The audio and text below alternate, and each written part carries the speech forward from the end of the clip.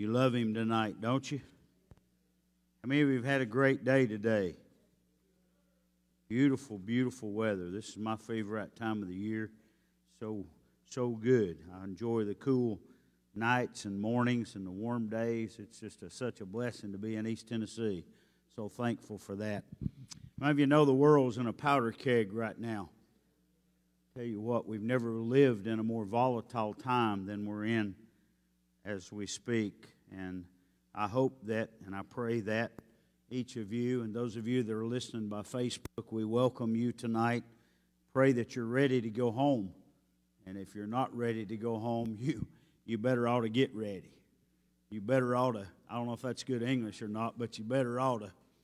This is a good time to get revived, refreshed, renewed, restored, rededicated, rekindled, whatever you need.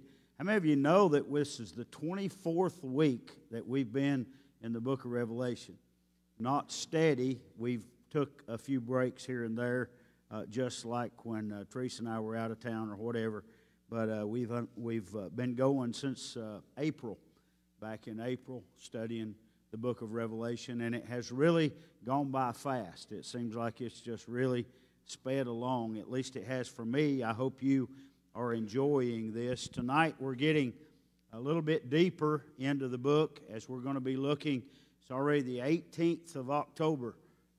Y'all got your Christmas presents ordered yet? Everybody getting ready for Christmas. It's right around as the old saying goes, it's right around the corner. And Santa Claus will be coming. But anyway, I'm so glad that you're here tonight on Wednesday night with us. I know most of you, or many of you, have worked today and you're tired, but you pushed forth and you came on to the house of the Lord, and I really appreciate that. It's good to have Macy with us tonight. I told her a while ago if she had been here Sunday, it would have been a little bit brighter in here. Praise the Lord. But I'm glad that she got to come tonight. We're thankful for that. We did get her a lamp so she can let her little light shine. And thanks to all of you. Alf, I guess you made that post for Facebook about putting a picture of your little lamp up. Thank you for doing that. And, Joey did that. Okay, all right. Well, thanks to whoever did it, and thanks to you guys for putting your pictures in. Everybody that does that, the more we share that on Facebook, the more the people know what's going on and the more excitement gets generated for what God's doing. It's not got anything to do with me. It's not got anything to do with the personality except for the personality of the Lord Jesus Christ. That's who that we are trying to exalt, and that's whose light that we're trying to shine, because we don't have His light. We are in most darkness, aren't we? We're in most darkness. So this evening we're going to be looking at chapters 15 and 16. I've got them both ready. I'm not sure that we'll get to them tonight. It's already 7:45, so I don't think that we'll get through both chapters tonight. I was going to try. All 7 bowls are in the mixture of chapters 15 and 16, and I don't think that we'll be able to get through all of that, but we will try as hard as we can and get as far as we can. Father, thank you so much tonight, Lord, for each person that's here. Thank you, Lord, for giving health in our bodies. Thank you for giving us safety. Thank you for giving us a wonderful place here on the side of East Broadway to worship and to praise you. I appreciate all the children back in the back, Lord, the nursery, the Boys and Girls Clubs.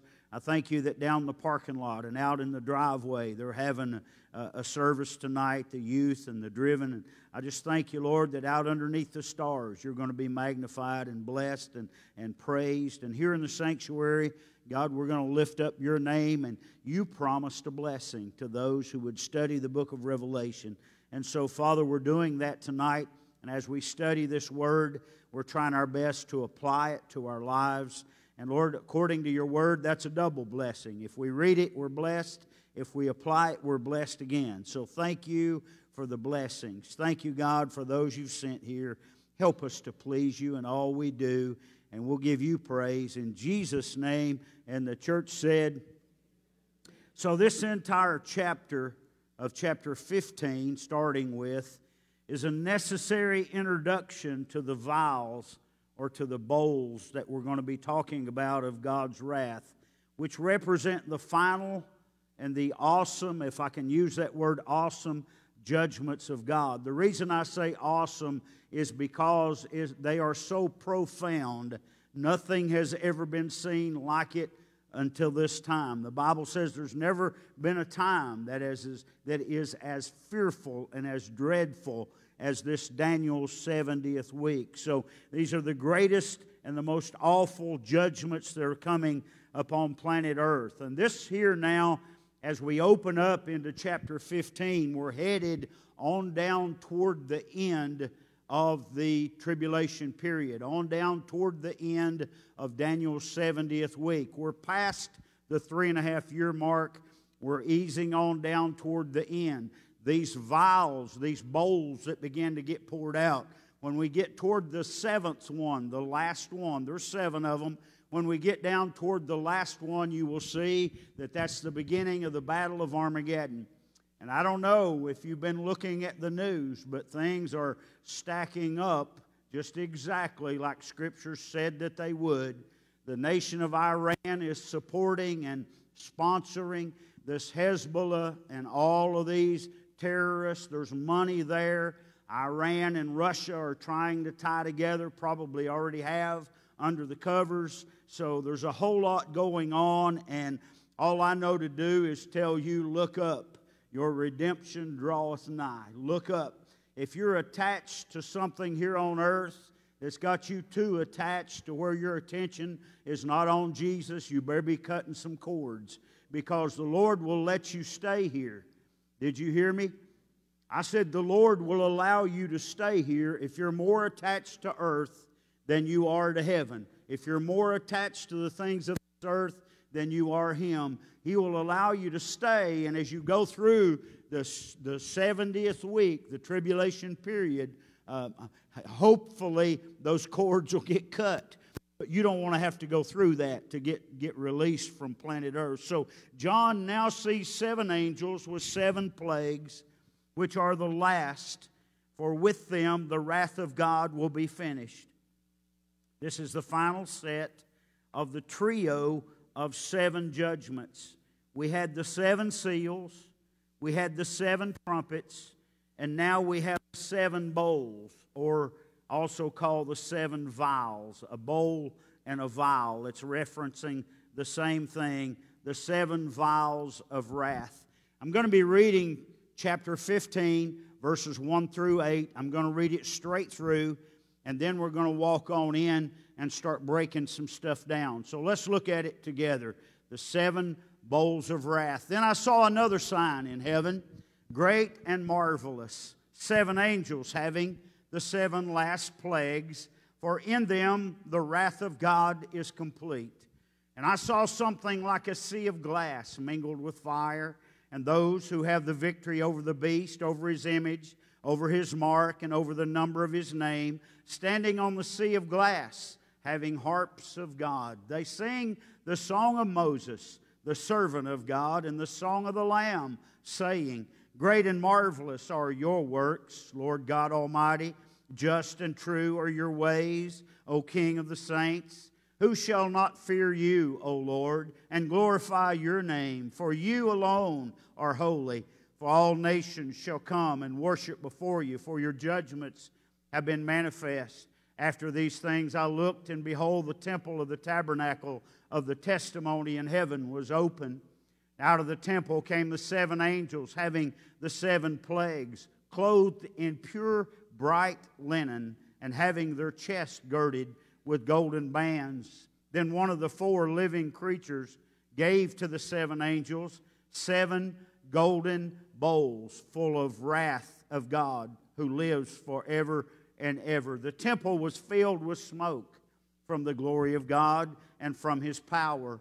And no one was able to enter the temple till the 7 plagues of the 7 angels were completed. So let's look at this for a few minutes. I'm going to start out talking about a great sign in heaven. This great sign in heaven. The Bible says, and another sign was seen in heaven, its contents containing the 7 last plagues filled with the wrath of God. The 7 angels having these plagues will not be regular angels. but 7 redeemed men who are in heaven with glorified bodies at the time of the fulfillment of this book. Did you hear what I said? I'm going to say that again.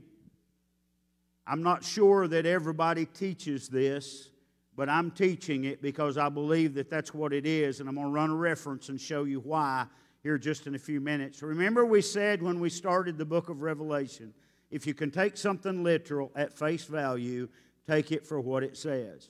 Sometimes angels, when it says angels, is referring, that original word, if you look it up, is messenger. It could be preacher, it could be teacher, it could be man, it could be angelic being, that original word. So if you can take it face value, and if it seems good for that, if nothing else mingles in or discounts or discredits that, then stick with that. But in this particular sense, there's another verse that comes in that ties this thing together, that shows us that this is not an angel with, like we know the angels that stand before the Lord, like Michael and Gabriel and those angels. These are men. These are men that have been glorified in their glorified body. Let me give you some reasoning here as we go on through this. The 7 angels having these plagues will not be regular angels, but 7 redeemed men who are in heaven with glorified bodies at the time of the fulfillment of this book. As was previously noted, in the early part of the book of Revelation, angels sometimes refer to men. The literal translation, as I just told you, is messenger. Now listen to this. According to Revelation 17 and 1, chapter 17, verse 1. We haven't gotten there yet. But John was shown the judgment of the great whore and the beast that carried her. This was carried out by one of these angels. And when John fell down at his feet to worship him, he was told by this angel, are you listening close? See that you do not do it, for I am your fellow servant and of your brethren the prophets, and of them which keep the sayings of this book. And he says, worship God only. Worship God only. So the angel clearly declares that he is a redeemed man. And if that be the case, they must all be redeemed men, since they are all referred to in one expression. In other words, John is not saying this group of angels did this, and then here he's starting another conversation. This group of angels did something. No, it's all together. It's all referencing a group of men. So that tells us that this whole group of angels or messengers that's referenced here are men that have glorified bodies. That redeemed men should take part in administering God's vengeance on His enemies is entirely reasonable. So the sea of glass is another parenthetical expression. Now, what did we say parenthetical meant? It means when you're making an expression and you put parentheses around it, it stands out. In other words, this lady who was talking to me, this lady, parentheses, had blonde hair. You see what I'm saying? You put parentheses around it, it's a parenthetical statement. So the sea of glass is a parenthetical expression, and it's seen here by John, and it's the same one that he saw when he was caught up into heaven in Revelation chapter 4, verses 1 through 6. This is an actual pavement before the throne. Now, some commentaries, and I've read many of them as I've studied this. I've dug through I don't know how much stuff, but many of the commentaries say that this sea of glass represents humanity. But I disagree with that. I don't think that's right at all. I don't think God is having humanity stand before Him and that it's all different colored. And this is an actual pavement before the throne, which is likened to crystal mingled with fire. This area is now, as we read, occupied by the tribulation martyrs, whereas in chapter 4 it was unoccupied. Now, I'm not talking about today. I'm talking about as we're studying and reading this story in John, as John is seeing this vision. Now the martyrs are there. Remember we said that the martyrs, the Revelation martyrs, the 144,000 in specific, will be raptured up somewhere right around or a little after the first 3.5 years. They're going to be preaching the gospel, and then they're going to get raptured in mid-part. So we're seeing them here now on that sea of glass before God's throne. So let's dig in a little bit deeper. The sea of glass is indescribably beautiful. Its population embraces saints who have harps of God, who sing with the song of Moses and the Lamb because they are victorious and have been resurrected. There is no exclamation as to the exact words of the Song of the Lamb, but undoubtedly its theme is one of victory. In this scripture, which is the 6th parenthetical passage in Revelation, the position is shown of those who gain victory over the beast. And this insertion shows the blessedness of those who did not worship the beast and who were victorious over him. These are those who remain faithful to Christ and refuse to worship the Antichrist or receive his mark. Now, in heaven, they are standing on a sea of glass with harps of God in their hands. These are tribulation martyrs, and they're singing a victory song. This song is similar to the celebration of Israel's deliverance from Egypt, found in Exodus chapter 15. However, this song celebrates the ultimate deliverance through Christ's death on the cross of God's people from Satan. It praises God for His amazing deeds, His justice, truth, holiness, and righteousness. Next, John looks and sees the sanctuary of the tent of witness in heaven, and it's open. Out of it, from God's presence, come the 7 angels with the 7 plagues. One of the 4 living creatures gives the 7 angels 7 golden bowls full of the wrath of God. No one can enter the sanctuary until the 7 plagues of the 7 angels are finished. After the vision of the tribulation saints upon the sea of glass, the vision of the 7 angels and the heavenly tabernacle is resumed. The temple in heaven is mentioned 12 times in the book of Revelation. There is every indication that this temple is the literal temple, and God literally sits on His throne in this temple. Can you say, praise the Lord? As proof that the temple of heaven is literal, we recall that both the tabernacle of Moses and the temple of Solomon were patterned after the temple in heaven.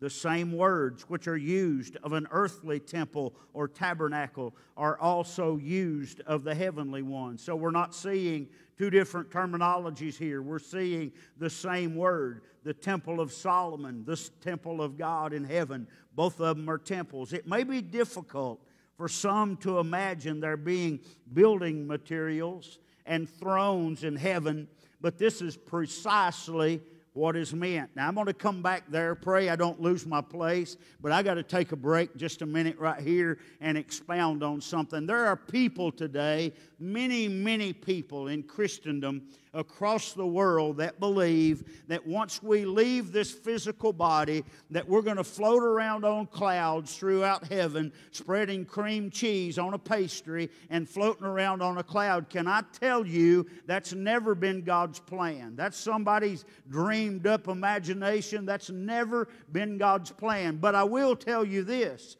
If I'm here on planet Earth and I want to visit Jupiter, or I want to visit Mars, or I want to visit heaven, I believe that in a split second our bodies can go. How do you know that, Brother Dale? I know that because I saw what Jesus did through the Scripture, through the Word. How many of you go into this Scripture? It's exciting to me. I like to feel like that I'm walking there. I got to go to Israel a long time ago and walk on the sandy shore where Jesus walked. I got to go out on the Sea of Galilee, and what a joy. Some of you I know have been there, and it's such a joy to do that. But as you think about Jesus, and we have so many people that don't know what life after death is going to be like. And I'm not a pro in that. I'm not trying to stand up here and tell you that I know everything. But the Scriptures ask a question, how shall we be?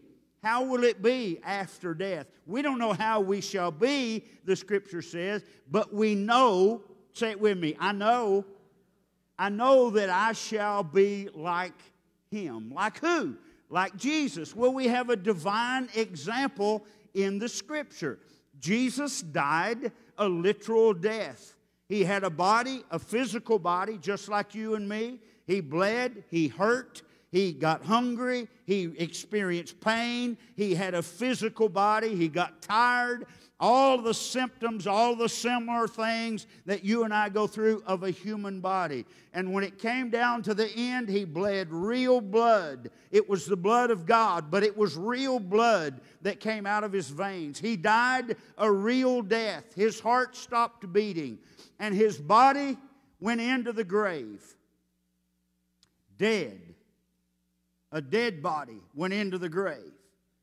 But on Sunday morning, hallelujah, he came out of the grave triumphant over death, hell, and the grave. And when he came out of the grave, that body is the body that I'm going to have. Because as he is, so shall we be. And the Bible says, just a little bit later, the disciples were in a room and it was all locked up. They were scared to death and trembling. They was afraid that somebody was going to come and arrest them and crucify them. And here comes Jesus walking through the wall. That's the kind of body I want. I want to go over yonder. I don't have to go through the door. I can go over yonder. Why is that important, Brother Dale? It's not, but it's just, I think it's just awesome. Because I'm going to be like Jesus. So then, just a little bit later, the disciples decided to go fishing. Peter said, I'm going fishing. Everybody else went fishing with him. They looked over on the seashore, and there's Jesus cooking fish. Now, this is the guy that died, that rose again, and he told Mary, he said, Mary, don't hold on to him, don't hang on. I've not yet been to the Father. I believe he split secondly, went to heaven. I believe he took the sacrifice, he paid it, he came back. He's cooking fish now for his disciples, and the disciples come on shore, and they eat breakfast with him. How many of you say hallelujah to getting to eat? I'm not sure what happens to the food when you put it in this body. But I can tell you this. I'm going to eat when I get there. If I couldn't eat, there'd be no needing. There'd be no need for the marriage supper of the Lamb. I've never been to a supper where you couldn't eat. And I'm going to eat and not gain weight. Hallelujah. So understand something. Life is not going to stop at death.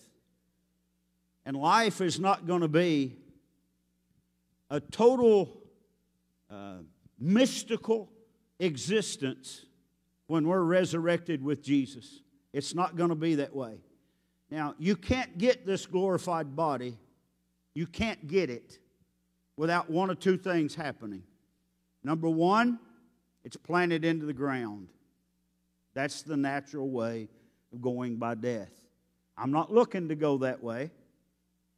I'm looking to go this way. In a moment, in a twinkling of an eye, we shall be changed. That word changed right there is the same place we get the word metamorphosis. Hallelujah. I get wanting to preach right here now because when we're changed, you see, we get that body that's like unto his body. This mortal shall put on immortality. This corruptible shall put on incorruption. We shall be like Jesus. And if we're going to be like Jesus, Jesus said, I'm going to let you rule and reign with me throughout all eternity. So the first 1,000 years is a kickoff time. For the rest of eternity, we're going to get to rule and reign here on planet Earth, the way I understand this book. There's going to be people here that are mortal people. You and I, if we get born again here, we're going to be immortal because we got to change, right? So we'll be immortal, not subject to death anymore, not subject to overweight anymore, not subject to arthritis anymore. Hallelujah. Okay, I'll come back down to earth. Had to take a praise break. So it may be difficult for some people to imagine that being the building material and the thrones in heaven, but this is precisely what it means. The building materials are building materials. When it talks about stones, about the stones in that city, y'all know I love stones. Man, I can only imagine what walking up to that heavenly temple is going to look like with the 12 stones, 12 different stones. I taught on that one. You don't want to get me started. God served as the architect for the plans and the description of the temple as they were given to David and built by his son Solomon. We believe that the earthly design was similar to the heavenly design. As a matter of fact, I think that the heavenly one was the blueprint. This was true both of the tabernacle in the wilderness and of the great temple that was built. We see here that the temple was filled with smoke from the glory of God. And then we look backwards when Solomon dedicated the temple. God's presence came and filled the place, and it was full of the glory of the Lord, and it appeared like a cloud until the priests could not stand to minister. This similarity is noted in the heavenly temple, of which the other is a replica. John saw the temple in heaven filled with the smoke of the glory of God, this great sign in heaven. Let's jump now into chapter 16. There's no way we'll get finished, but we'll get a good start. Chapter 16, let's look at the first bowl of wrath. All right, chapter 16, verses 1 and 2. Then I heard a loud voice from the temple saying to the 7 angels, "Go and pour out the bowls of wrath, of the wrath of God on the earth." So the first went and poured out his bowl upon the earth, and a foul and loathsome sore came upon the men who had the mark of the beast and those who worshipped his image. So John hears a loud voice from the temple telling the 7 angels to pour out the bowls of wrath that God has ordered upon the earth. When the first angel pours out his bowl of wrath, something similar to but more severe than the plague of boils. Have you noticed, you may before we get through this, the similarities to the plagues in Egypt, to these plagues that are being poured out here? We're going to cover them. Listen to them. The severity of these boils were much worse than what came upon the Egyptians.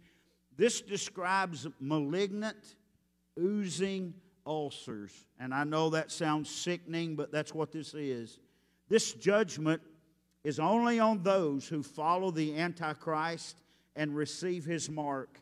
Some speculate that the mark of the beast becomes infected and causes incurable suffering. So we don't know how that mark is going to go on the head or on the hand. But there are some people, and I just noted that there are some commentaries that believe, due to the writing and the way it's written, that this could be an infection from that labeling or that branding of the name or the number of the Antichrist. So the first bowl that's poured out is directed directly to the people who receive the mark of the beast. Now understand, these people, first of all and foremost, they have no chance of ever being saved. Can you imagine living on planet Earth with Satan's fury? The church is gone. Everything that held back sin and evil and debauchery and all of this stuff that you're hearing about that happened from Hamas to the people there, whatever you're hearing. We've heard of babies having their heads cut off. We've heard of babies and mothers being burned to death. It's horrific and horrendous. But we've not seen, planet Earth has not seen anything yet until the powers of the saints of God are taken away and all sin is turned loose on planet Earth. That's going to be the norm then. And these people that we're talking about are branded. They've already accepted allegiance to the Antichrist. They've already been branded, and here they are suffering with these big boils and these sores all over their body. What a sickening thing. That's the first bowl of the wrath of God. Then let's go on and look at the second bowl. We've looked at the sign in heaven. We've looked at the first bowl. Now let's look at the second bowl, found in Revelation 16, verse number 3. Then the second angel poured out his bowl on the sea, and it became blood as of a dead man, and every living creature in the sea died. Isn't this exciting? Aren't you glad you're not going to have to be here? The second angel pours out his bowl into the sea, which becomes like the blood of a corpse, and everything in the sea because of that dies. It should be noted here that reference is made to the sea, and it is an actual S-E-A, sea. It is a literal body of water. The reason I say that is because in past places, many places in the book of Revelation, that word sea, and it's not the same word, but it's called sea, is called the sea of humanity or mankind. But this is referring to a body of water. And I believe, that it must be the Mediterranean Sea that it's referring to around the kingdom where the Antichrist lives. This would not include the oceans, I don't think, because we have the oceans mentioned later on in Scripture. So this right here, I believe, is the Mediterranean Sea. The statement is that this vial will be as the blood of a dead man. The creatures in the sea will die in the changed and corrupted waters. The surface of the sea will be strewn with dead sea life, such as all the creatures of the sea and the dead bodies of the fish family. This will cause an unbearable odor, making it impossible for human life to be near these waters. Ships will be immovable, as if ice-bound in heavily clogged areas. The conditions will be mortally foul, contributing greatly to disease and starvation for those who might be stranded on the sea at that time. 1/3 of the sea life has already been killed at the sound of the second trumpet. Remember when we had that back in chapter 8. The second trumpet sounded, and 1/3 of the sea life was killed. This is 2/3 now. The remaining 2/3 is going to be destroyed, I believe, there in the Mediterranean Sea. I don't have specifics for that. We're not told that it's the Mediterranean Sea, but I'm pretty sure that it's talking about the sea right there around where the Antichrist is controlling. So then, however, now all sea life is killed, causing unimaginable stench and pollution. And this is similar to the first plague in Egypt in Exodus chapter 7, verses 20 through 24. Going right along, I'm going to look at now the third bowl of wrath. Looking at the third bowl of wrath. Revelation 16, 4 through 7. Then the third angel poured out his bowl on the rivers and springs of water, and they became blood. And I heard the angel of the waters saying, "You are righteous, O Lord, the one who is and who was and who is to be, because you have judged these things.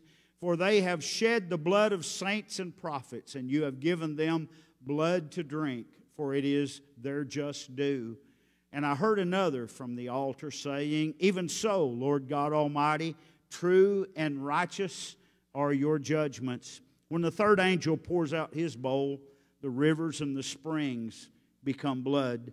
The appalling part of this plague is that they will have only bloody water to drink. Can you imagine that?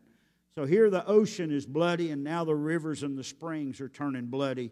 All the rivers of Italy, Turkey, Greece, Syria, and other parts of the Antichrist domain will be running with blood. Can you imagine that scenario? Some of you guys have been to Syria. Some of you have been over to Turkey and the military. Can you imagine that? It's a dry, arid area in most places anyway. The men suffering this vow are those who have shed the blood of saints and prophets and unmercifully tortured God's people on planet Earth. They will be reaping what they have sown. They have shed blood, and now blood is everywhere. Plagues like this will be so phenomenal that they will get the attention of people from all over the world. The consequences will be staggering. John then here's the angel in charge of the waters, who is apparently the superintendent of God's water department during the tribulation. He declares that God is the eternal Holy One because He is sending this judgment because the people of earth have shed the blood of prophets and saints. So the angel in charge of the waters declares God's judgments are just and they are true. Let's smoke right along. The fourth bowl of wrath. We might accidentally get finished tonight. I hope that we can. So let's look now at the fourth bowl of wrath. It's still in chapter 16, verses 8 and 9. Let's look at them. Then the fourth angel poured out his bowl on the sun. The power was given to him to scorch men with fire. And men were scorched with great heat, and they blasphemed the name of God, who has power over these plagues, and they did not repent and give Him glory. So in this judgment, the sun's heat intensifies, scorching people with fire. I do believe that this is worldwide. I don't think that you can single out real easy a specific area. It could be worse in the area where the Antichrist is, but I believe that the whole world will be affected by this plague, by this judgment. It's clear something will happen to the ozone layer that protects the earth from the sun's deadly rays. How many times have you heard the ozone layer mentioned lately? They're talking about global warming. Here's you a real case of global warming. It is globally going to get so hot that it'll fry your whiskers when you get outside if you're still here. It's going to be rough. The affected people curse God's name. They don't repent and give Him glory. The Greek word for repent means to change one's mind, carrying with it the idea of turning from evil to good and becoming morally better, according to Matthew chapter 3, verse 2. It's not simply a matter of forsaking sin, but it is a change and transformation of one's attitude regarding sin. These men, unwilling to do that, will receive the unsufferable judgment, and they will blaspheme God. Here again is a group of people that seals their fate when they blaspheme God. Let's go right along. The fifth bowl is next. The fifth bowl. We're looking at verses 10 and 11 now. Still in chapter 16. Then the fifth angel poured out his bowl on the throne of the beast. Isn't that amazing? He's going to get a taste of this now. On the throne of the beast, and his kingdom became full of darkness. And they gnawed their tongues because of the pain. They blasphemed the God of heaven because of their pains and their sores, and did not repent of their deeds. They did not repent of their deeds. The fifth angel pours out his bowl of darkness on the throne of the beast, which refers to the Antichrist center of power. This throne was given by the dragon, Satan, to the beast. And at this point, painful ulcers, lack of drinking water, intense heat, thick darkness cause people to gnaw their tongues because of the physical and psychological pain. However, the people continue to blaspheme God, and they refuse to repent.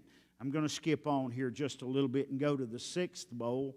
The sixth bowl we find in verses 12 through 16. It takes a little more explanation here for the sixth bowl. Let's look at verses 12 through 16. Then the sixth angel poured out his bowl on the great river Euphrates. How many of you have heard of the river Euphrates? You've heard of that? They tell me that the Euphrates River is going down every year. Did you know that just before the Battle of Armageddon, she's going to dry up? They're going to drive an army up that riverbed. The sixth angel poured out his bowl on the great river Euphrates, and its water was dried up so that the way of the kings from the east might be prepared. And I saw three unclean spirits like frogs coming out of the mouth of the dragon, out of the mouth of the beast, and out of the mouth of the false prophet. For they are spirits of demons performing signs, which go out to the kings of the earth and of the whole world, to gather them to the battle of that great day of Almighty God. Behold, I'm coming as a thief.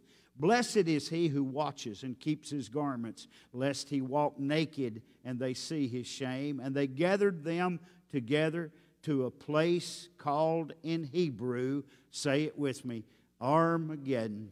And they gathered them together to a place called in Hebrew, Armageddon. So, when the sixth angel pours out his bowl, it's directed toward the great river Euphrates, and it dries up that river completely. The Euphrates River is the longest and most important river in Western Asia. Therefore, it is called the Great River. That river is 1,700 miles long. That's a long river, 1,700 miles long. It originates in Turkey. It flows through Syria, through Iraq, to join the Tigris before emptying into the Persian Gulf. It's mentioned in the first and the last books of the Bible. It was there in Genesis, and it's still there in Revelation. God put it there with His finger drawing it out in Genesis, and He's going to shut her down in Revelation. Aren't you glad that God's in control? This will take place right at the end of the tribulation period. I mentioned that to you earlier as we began the lesson, just prior to the Battle of Armageddon. The pouring out of this vial will greatly aid those who will come from the east, a great and monstrous army. The greatest army the world has ever seen will be coming to the Battle of Armageddon to fight against Israel, to fight against Jesus Christ. Its warriors will be slaughtered by the millions, and for this reason it is called the judgment of God. It's a literal battle, not figurative nor hypothetical. As many people say, I'm going to tell you, and I believe I can say it flat-footed and not back up, it is a literal battle with literal blood being shed. The event does not symbolize the drying up of the Turkish Empire or the breaking up of some as it has been talked. But again, as in the previous vials, we must take this one literally. It all adds up. It all, 2 and 2, all makes 4. The river Euphrates is mentioned 21 times in the Bible, and it always refers to an actual river in Asia. It is not used to symbolize anything else.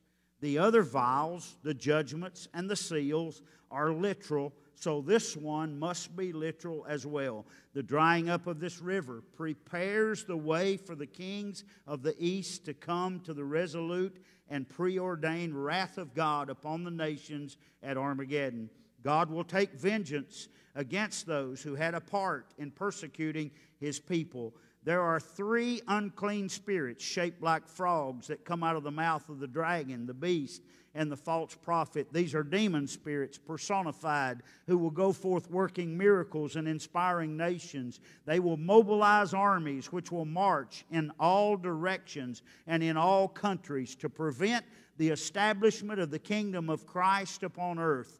These lying spirits working miracles through false prophets cause nations to cooperate with the Antichrist heading toward Armageddon. In his vision, John saw the spirits coming out of the dragon and the 2 beasts, which are symbolic of the 3 leaders against Christ at His coming. The dragon represents the devil. We've talked about this before. The beast symbolizes its 2 earthly men who will be possessed with legions of demons. They will be the Antichrist and his false prophet. We've talked about this before. We said Satan, the Antichrist, and his false prophets. They will be demons that will go forth from these 3 persons by word of command. They're commanded by Satan. Their purpose is to go to the kings of the earth and to gather them to battle. The world leaders assemble armies at that time with a Hebrew name called the Valley of Megiddo. This battle will be fought in Palestine, not in Europe, as some people have taught.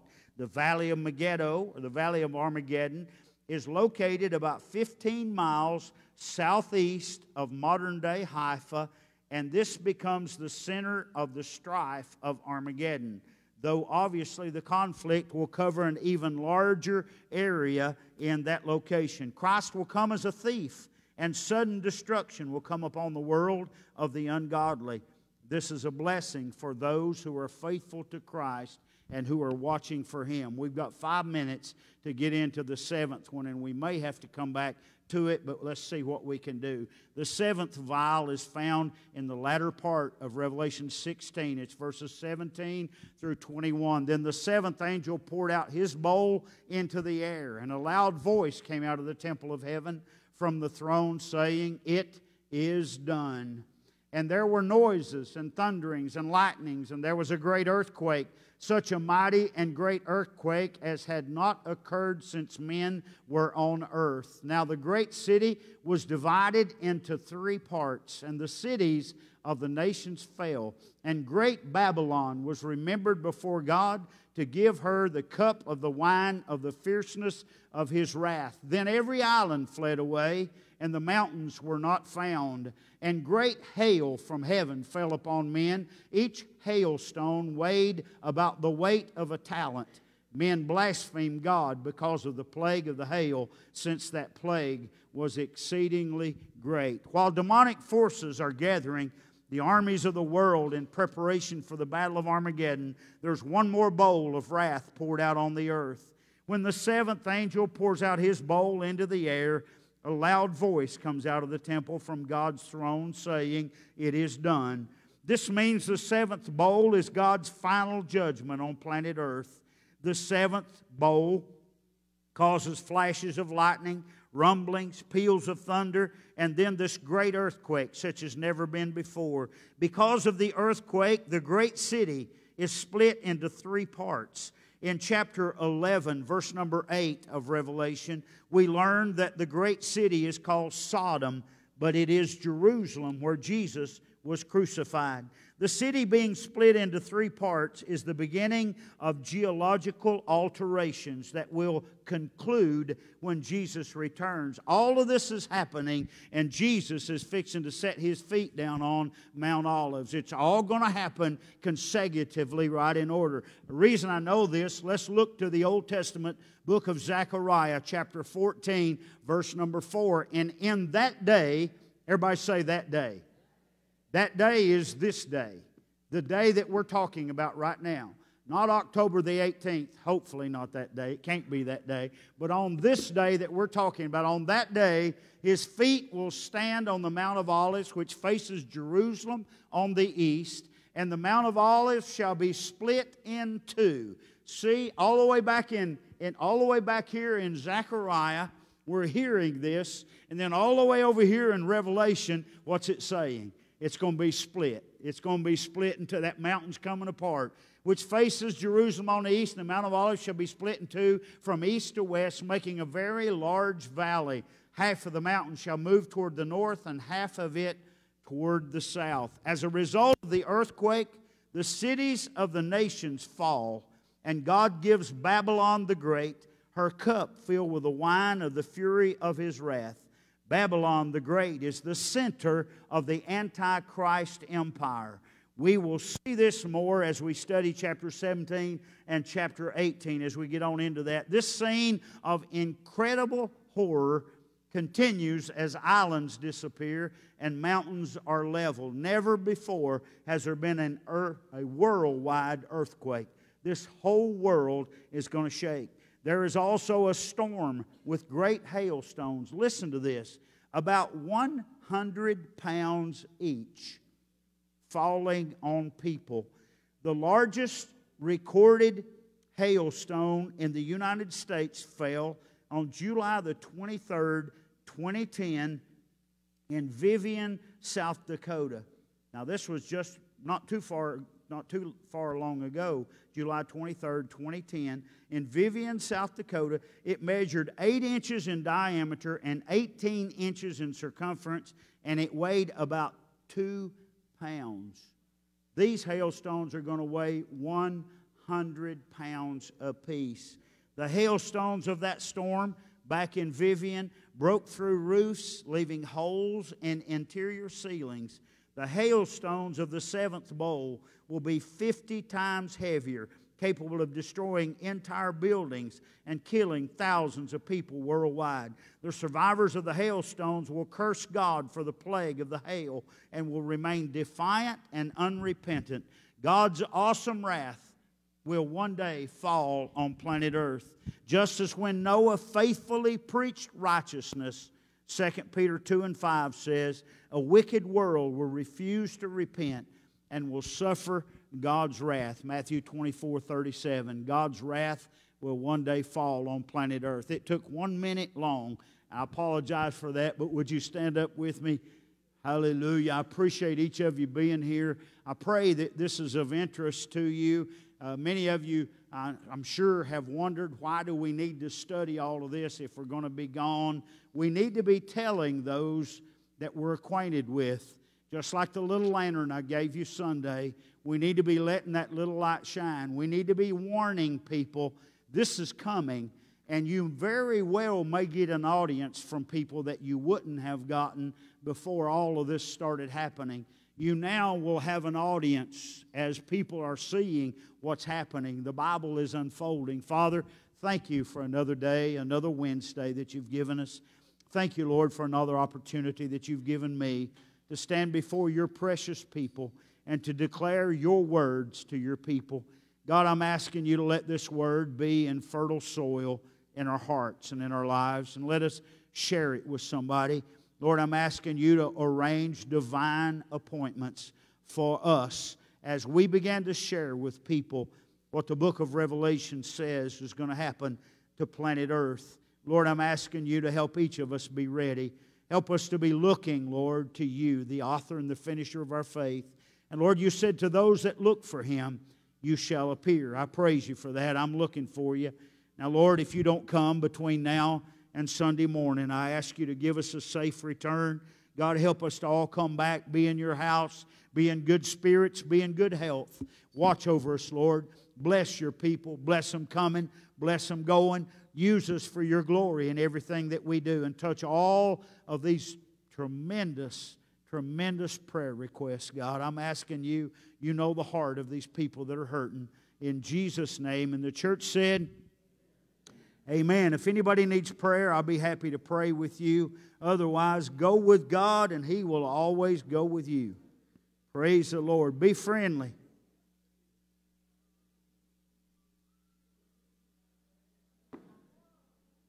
Hallelujah.